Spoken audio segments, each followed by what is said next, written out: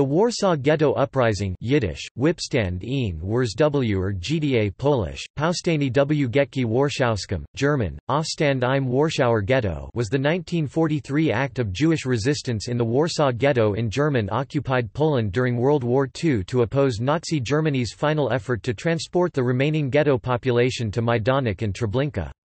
After the Grossaktion Warsaw of summer 1942, in which more than 250,000 Jews were deported from the ghetto to Treblinka and murdered, the remaining Jews began to build bunkers and smuggle weapons and explosives into the ghetto. The left-wing Jewish Combat Organization and right-wing Jewish Military Union formed and began to train. However, only the received logistical support from the similarly right-leaning Polish Home Army. A small resistance effort to another roundup in January 1943 was partially successful and spurred the Polish groups to support the Jews in earnest. The uprising started on 19 April when the ghetto refused to surrender to the police commander SS Brigadeführer Jürgen Stroop, who then ordered the burning of the ghetto, block by block, ending on 16 May. A total of 13,000 Jews died, about half of them burnt alive or suffocated. German casualties were probably less than 150, with Stroop reporting only 16 killed. Nevertheless, it was the largest single revolt by Jews during World War II. The Jews knew that the uprising was doomed and their survival was unlikely. Marek Edelman, the only surviving Zob commander, said that the motivation for fighting was, "to pick the time and place of our deaths." According to the United States Holocaust Memorial Museum, the uprising was one of the most significant occurrences in the history of the Jewish people.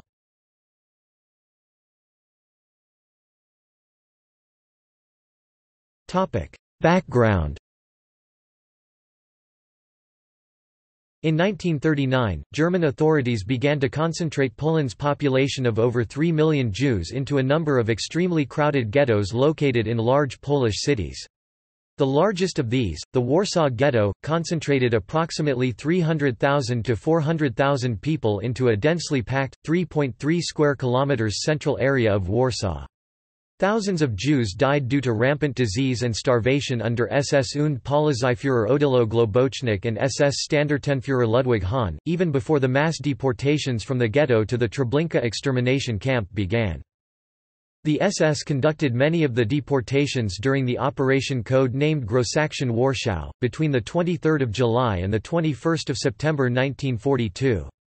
Just before the operation began, the German resettlement commissioner, SS Sturmbannführer Hermann Hoffel, called a meeting of the Ghetto Jewish Council Judenrat and informed its leader, Adam Czerniakow, that he would require 7,000 Jews a day for the resettlement to the east.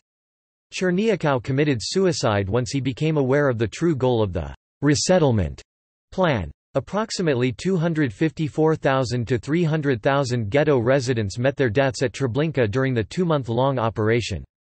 The Grossaktion was directed by SS Oberfuhrer Ferdinand von Sammern-Frankenegg, the SS and police commander of the Warsaw area since 1941. He was relieved of duty by SS und Polizeiführer Jürgen Stroop, sent to Warsaw by Heinrich Himmler on 17 April 1943. Stroop took over from von Sammern-Frankenegg following the failure of the latter to pacify the ghetto resistance. When the deportations first began, members of the Jewish resistance movement met and decided not to fight the SS directives, believing that the Jews were being sent to labor camps and not to their deaths. By the end of 1942, ghetto inhabitants learned that the deportations were part of an extermination process. Many of the remaining Jews decided to revolt. The first armed resistance in the ghetto occurred in January 1943. On 19 April 1943, Passover Eve, the Germans entered the ghetto. The remaining Jews knew that the Germans would murder them and they decided to resist to the last. While the uprising was underway, the Bermuda Conference was held from 19 to 29 April 1943 to discuss the Jewish refugee problem. Discussions included the question of Jewish refugees who had been liberated by Allied forces and those who still remained within German-occupied Europe.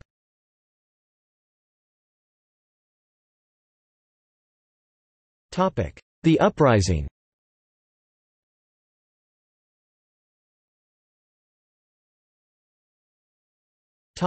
January Revolt. On 18 January 1943, the Germans began their second deportation of the Jews, which led to the first instance of armed insurgency within the ghetto. While Jewish families hid their so-called bunkers, fighters of the, joined by elements of the Zob, resisted, engaging the Germans in direct clashes. Though the Zob suffered heavy losses including some of their leaders, the Germans also took casualties, and the deportation was halted within a few days. Only 5,000 Jews were removed, instead of the 8,000 planned by Globocnik. Hundreds of people in the Warsaw Ghetto were ready to fight, adults and children, sparsely armed with handguns, gasoline bottles, and a few other weapons that had been smuggled into the ghetto by resistance fighters. Most of the Jewish fighters did not view their actions as an effective measure by which to save themselves, but rather as a battle for the honor of the Jewish people, and a protest against the world's silence.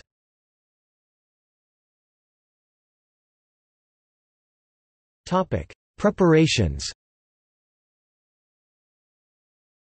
Two resistance organizations, the and Zob, took control of the ghetto.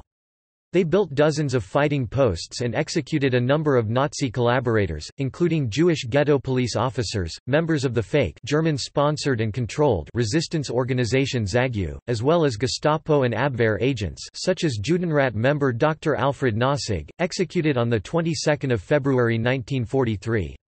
The Zob established a prison to hold and execute traitors and collaborators. Józef Szariński, former head of the Jewish ghetto police, committed suicide.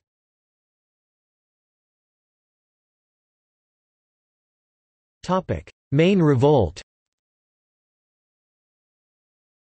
On 19 April 1943, on the eve of Passover, the police and SS auxiliary forces entered the ghetto.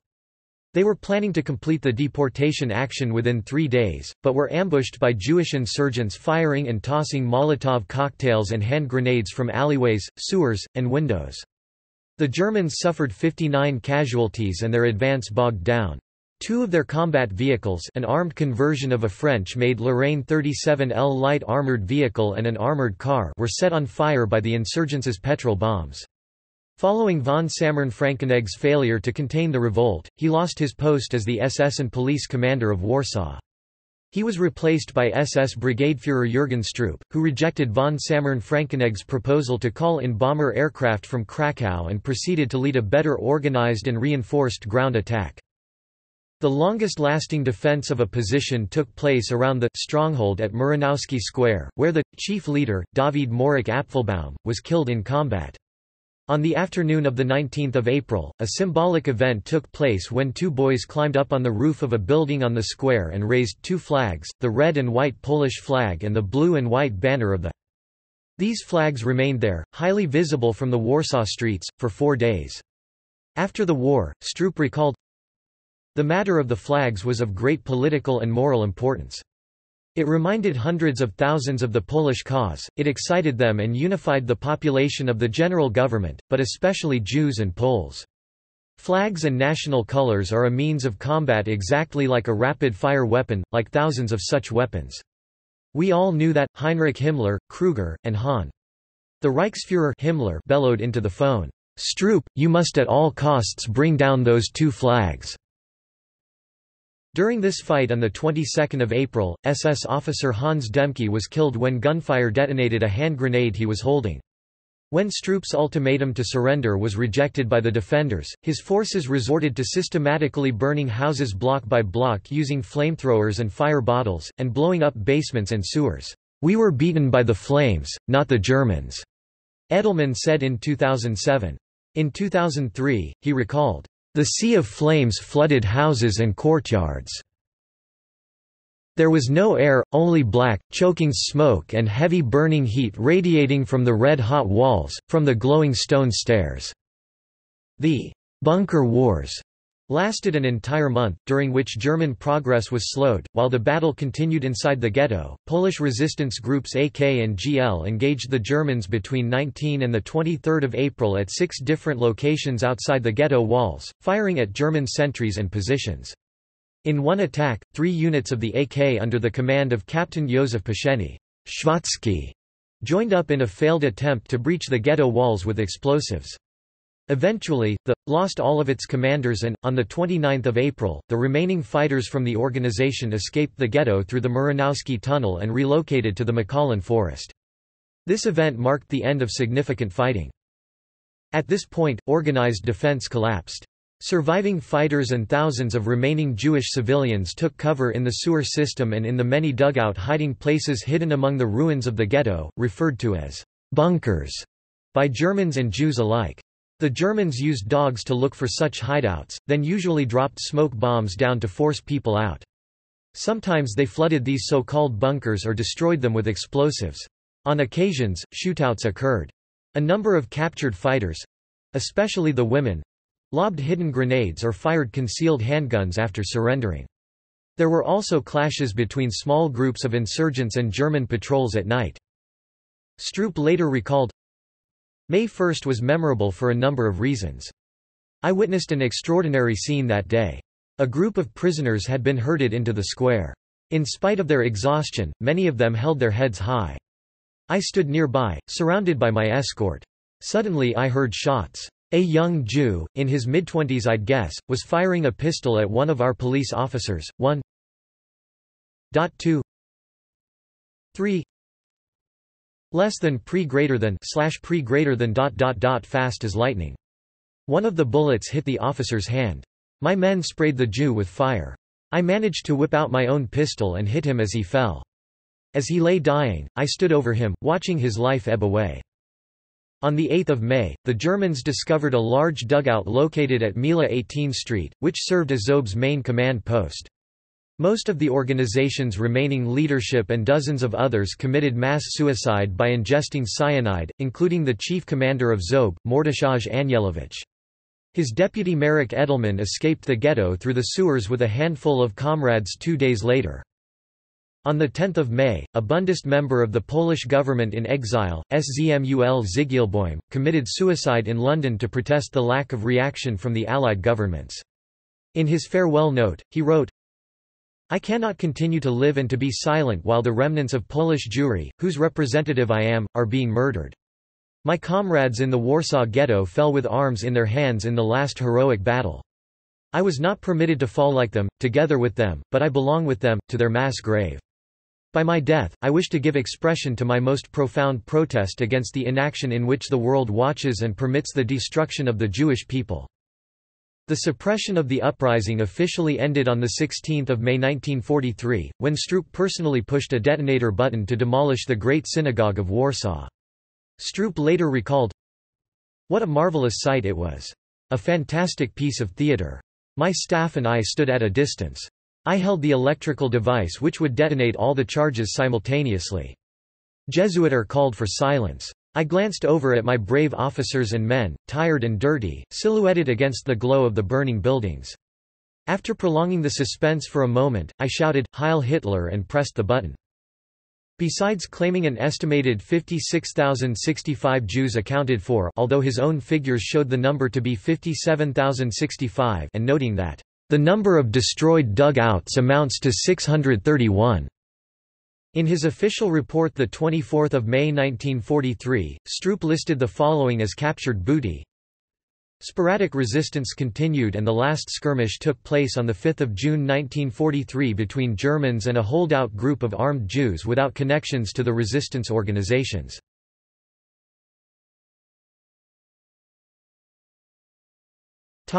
Casualties.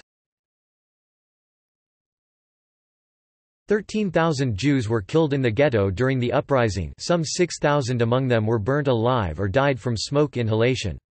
Of the remaining 50,000 residents, almost all were captured and shipped to Majdanek and Treblinka.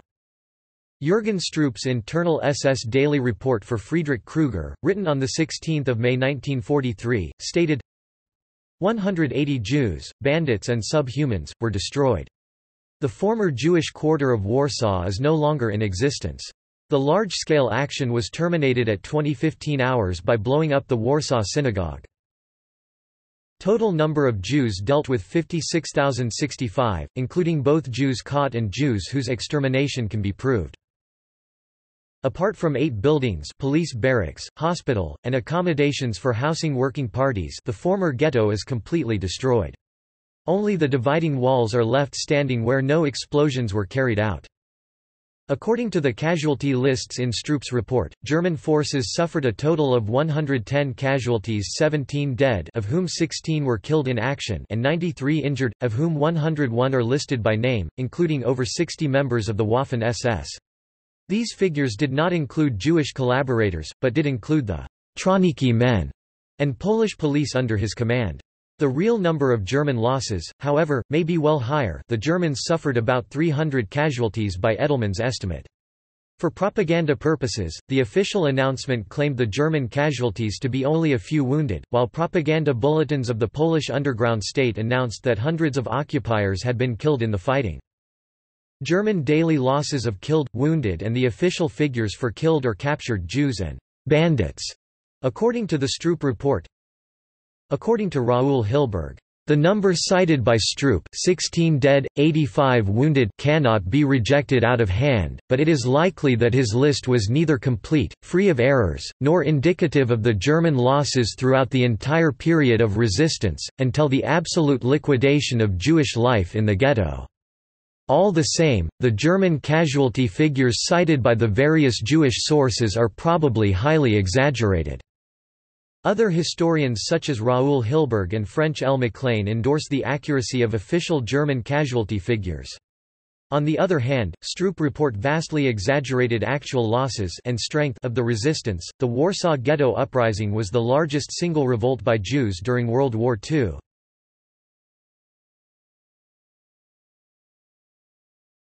Topic: Aftermath.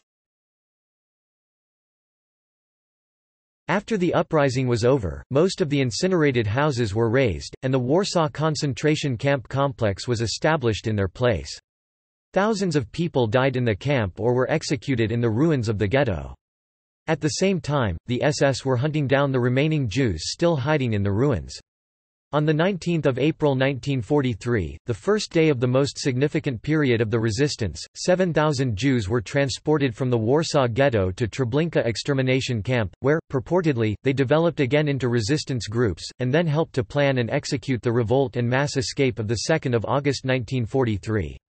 From May 1943 to August 1944, executions in the ruins of the ghetto were carried out by officers of the Warsaw SD facility and the security police, under the supervision of Dr. Ludwig Hahn, whose seat was located in Schuch Avenue. Pawiak staff members, KL Warschau staff members, SS men from the 3rd Battalion of the 23rd SS Regiment and the Police Battalion 3, SS Polizei Regiment 23, commanded by Major Otten Bunke. Both open and secret executions carried out in Warsaw were repeatedly led by SS Obersturmführer Norbert Berg Trips, SS Hauptsturmführer Paul Werner and SS Obersturmführer Walter Witasek.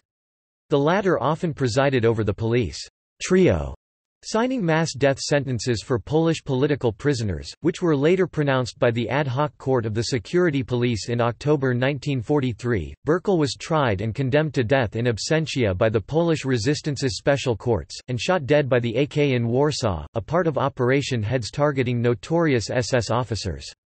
That same month, von Samern-Frankenegg was killed by Yugoslav partisans in an ambush in Croatia. Himmler, Globocnik and Kruger all committed suicide at the end of the war in Europe in May 1945. The general government governor of Warsaw at the time of the uprising, Dr. Ludwig Fischer, was tried and executed in 1947. Stroop was captured by Americans in Germany, convicted of war crimes in 2 different trials, U.S. military and Polish, and executed by hanging in Poland in 1952 along with Warsaw Ghetto SS administrator Franz Conrad. Stroop's aide, Erich Steitmann, was exonerated for minimal involvement. He died in 2010 while under investigation for war crimes. Sturmbannführer Hermann Hoffel, who helped carry out the July 1942 Grossaktion Warsaw, committed suicide after being arrested in 1962. Walter Bellwitt, who commanded a Waffen-SS battalion among Stroop forces, died on 13 October 1965. Hahn went into hiding until 1975, when he was apprehended and sentenced to life for crimes against humanity. He served 8 years and died in 1986.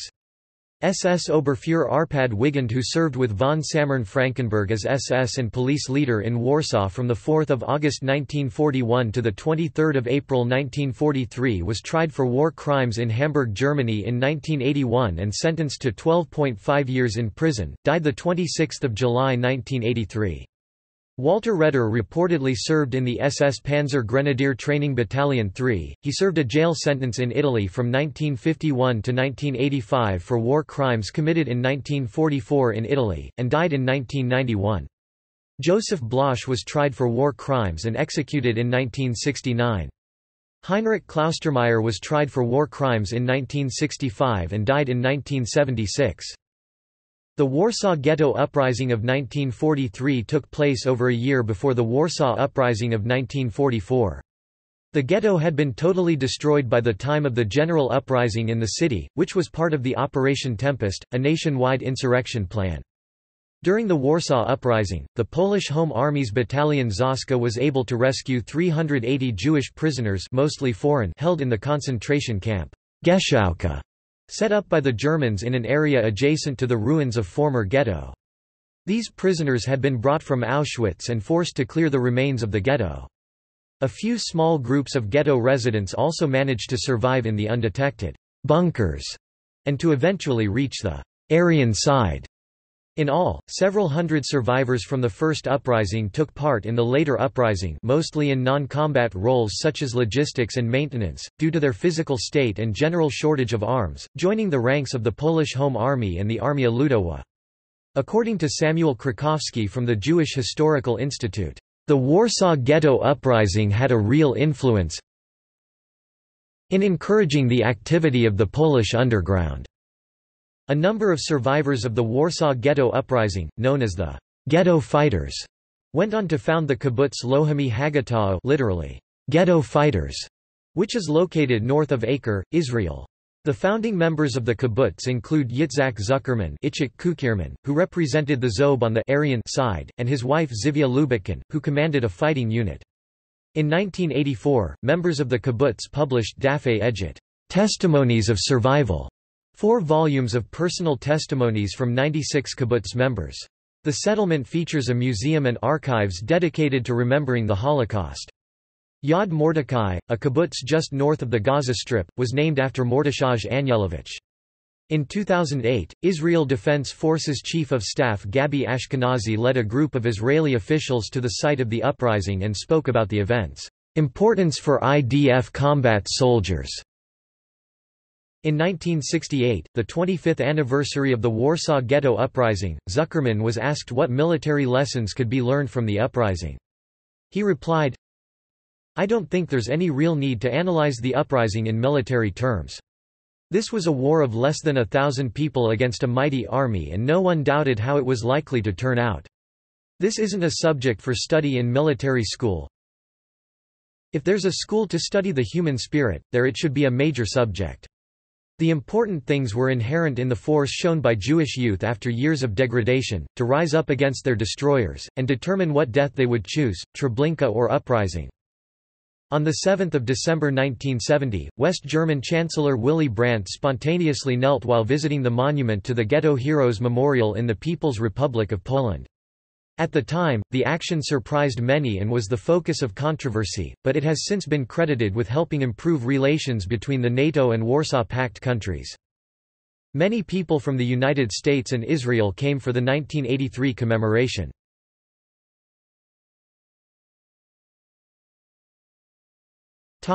Opposing forces.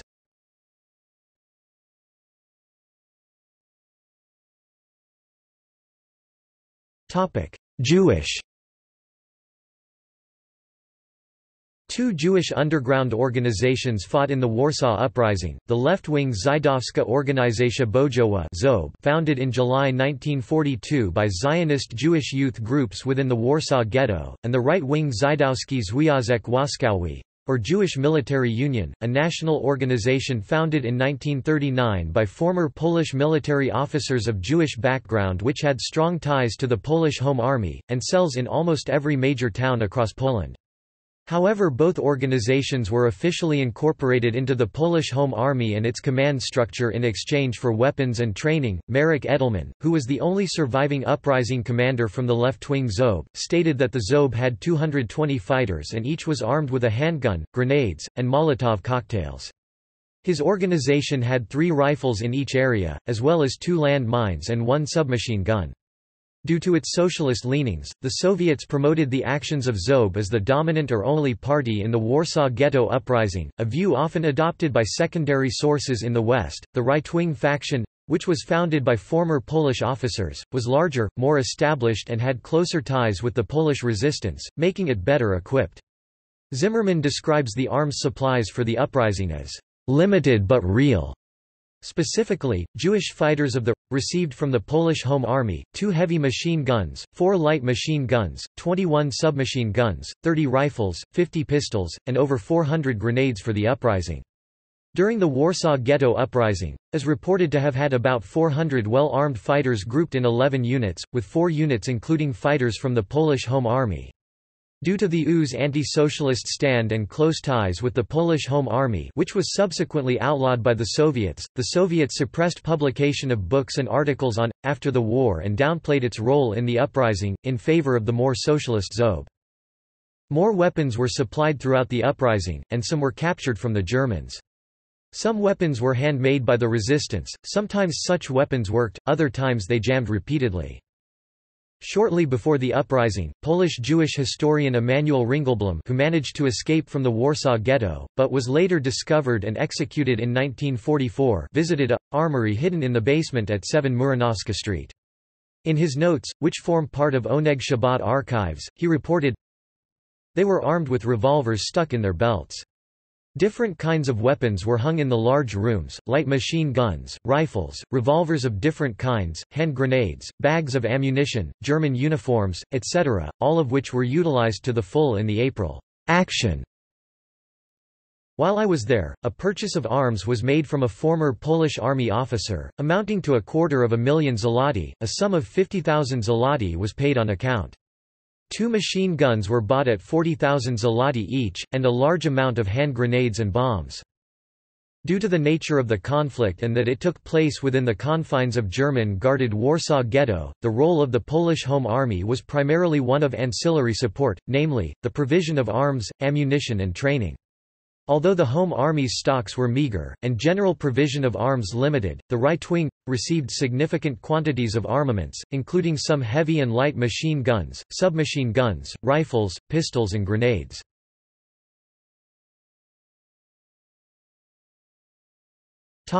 Polish. The Polish Home Army also disseminated information and appeals to help the Jews in the ghetto, both in Poland and by way of radio transmissions to the Allies, which fell largely on deaf ears.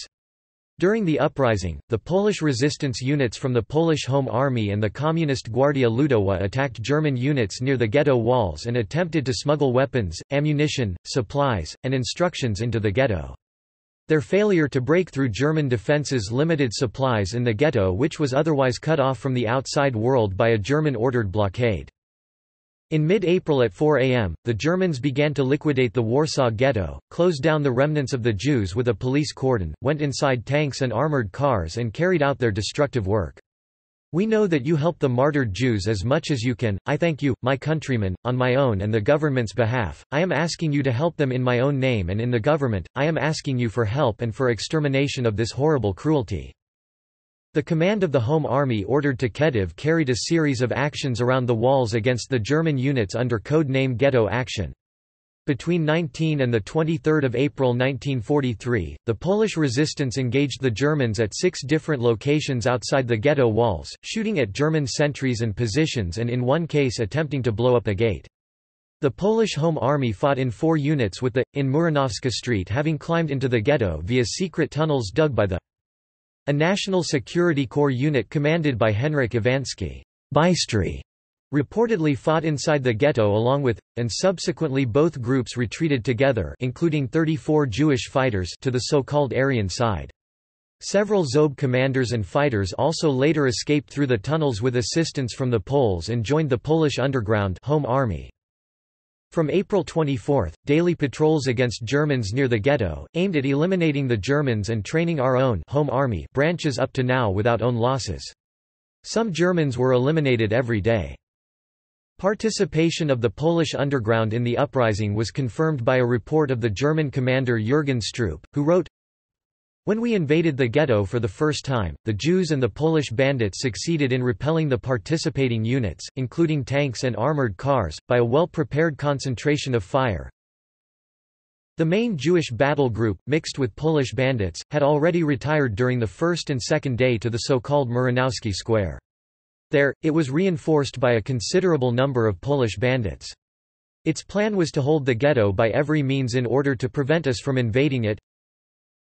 Time and again Polish bandits found refuge in the ghetto and remained there undisturbed, since we had no forces at our disposal to comb out this maze.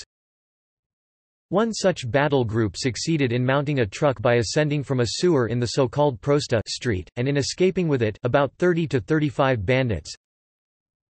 The bandits and Jews, there were Polish bandits among these gangs armed with carbines, small arms, and in one case a light machine gun, mounted the truck and drove away in an unknown direction. On the other hand, despite German evidence of Polish fighters joining the struggle, some survivors have reported different experiences. In her book On Both Sides of the Wall, Władka Mead, who was a member of the left-wing ZOB, devoted a chapter to the insufficient support from the Polish resistance. Indeed, records confirm that the leftist ZOB received less weaponry and no fighters from the Polish Home Army, unlike the right-wing, with whom the Home Army had close ties and ideological similarities. However, both Władka and Benjamin Mead were eventually rescued from the ghetto by a Polish man who risked his life by transporting them both out of the danger zone covered up with burlap inside his wagon, and bandaged Benjamin's head wound.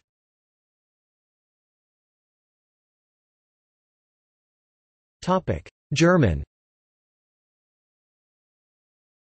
Ultimately, the efforts of the Jewish resistance fighters proved insufficient against the German occupation system.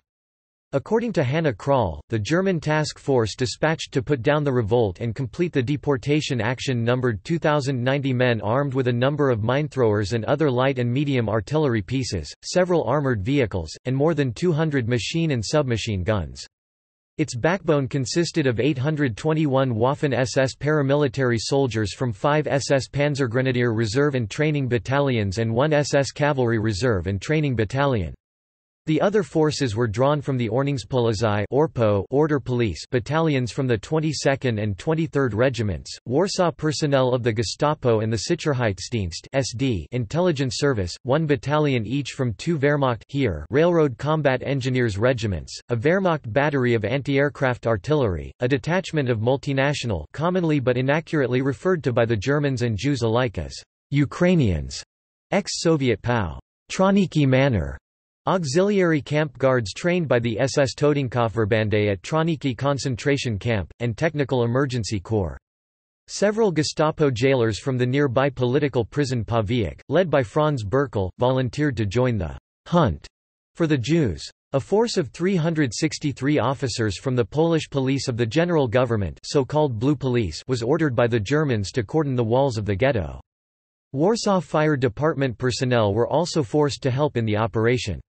Jewish policemen were used in the first phase of the ghetto's liquidation and subsequently summarily executed by the Gestapo.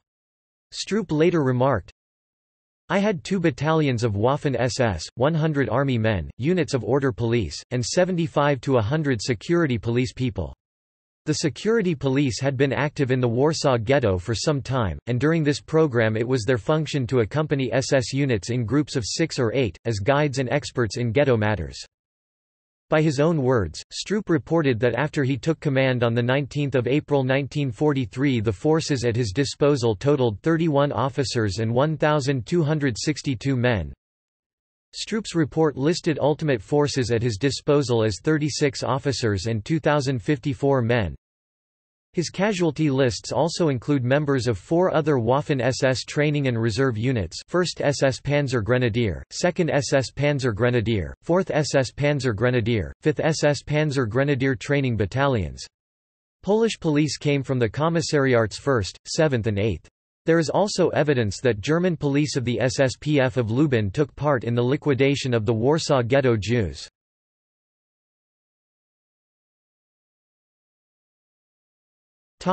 Controversy.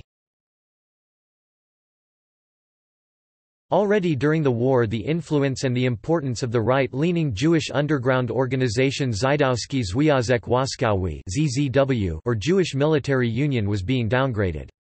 The surviving commanders of the leftist Zob either did not mention the UZ fight in the Warsaw Ghetto Uprising in their writings at all, or belittled its importance. Also, the wartime Soviet propaganda did only briefly mention the fighters as they collided with its aims of presenting the Soviet Union as the only defender of the European Jewry. In addition, except for David Wadowski, none of the high-ranking commanders of the survived the war to tell their part of the story, and it was not until 1963 that Wadowski's memoirs were published. This led to a number of myths concerning both the and the uprising being commonly repeated in many modern publications. This was even strengthened by the post-war propaganda of the Polish communists, who openly underlined the value of the leftist Zob, while suppressing all publications on the Polish Home Army backed. In recent years, new research by historians Dariusz Libyanka Poland and Lawrence Weinbaum Israel on the has called into question the validity of what has been written on the revisionist Zionist underground that fought in the ghetto. Their monograph Bohaterowie, Hoxtapleje, Opiziwaz cast new light on some of the Polish and Jewish accounts retold by those who wrote about the revolt. Over the years, these testimonies found their way into many secondary sources, both popular and scholarly works by other authors, as well as reference books. The research by Libyanka and Weinbaum attempted to deconstruct and discredit the testimony of Henryk Iwański and two others who claimed to have fought in the ranks of the organization or aided it. Libyanka and Weinbaum maintain that Dawid Morik Apfelbaum, who is often credited with having played a commanding role in the and after whom a square was named in Warsaw, was in all likelihood an entirely fictitious figure, a product of falsica political forgery. Nevertheless, the stories of Apfelbaum and Iwański as heroic combatants of the ghetto continue to be the focus of commemorations. In Israel, on the 70th anniversary of the uprising, a new edition of the 1963 book on the written by Chaim Lazar Littay was published, and retold the story of Iwański's and Apfelbaum's commanding role in the retired Israeli politician Moshe Aarons, who has also written widely on the and the Warsaw Ghetto, contributed a foreword to the new edition.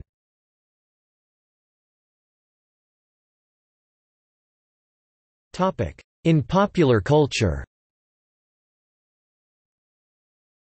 the uprising is the subject of numerous works, in multiple media, such as Alexander Ford's film Border Street 1948, John Hers's novel The Wall 1950, Leon Urey's novel Mila 18 1961, Jack P. Eisner's autobiography The Survivor 1980, Andrzej Wajda's films A Generation 1955, Samson 1961, and Holy Week 1995, and John Avnet's film Uprising 2001. It was also portrayed in Marvin J. Chomsky's NBC miniseries Holocaust 1978 and Roman Polanski's film The Pianist 2002, based on 1946 reprinted 1999 Warsaw Ghetto survivor memoir The Pianist memoir by Władysław Szpilman. The revolt was briefly featured in the fantasy film Highlander 1986, as well as in the novel Highlander, Zealot 1997, and the video game Velvet Assassin 2009. Joe Kubert's graphic novel Yossel imagines the conflict. Songs about the uprising include Hirsch Glick's Zog nit Kienmol, written in 1943, Johnny Clegg's Warsaw 1943, and David Rovick's I Remember Warsaw. The photograph of a boy surrendering outside a bunker became one of the best-known photographs of World War II and the Holocaust, and he is said to represent all 6 million Jewish Holocaust victims.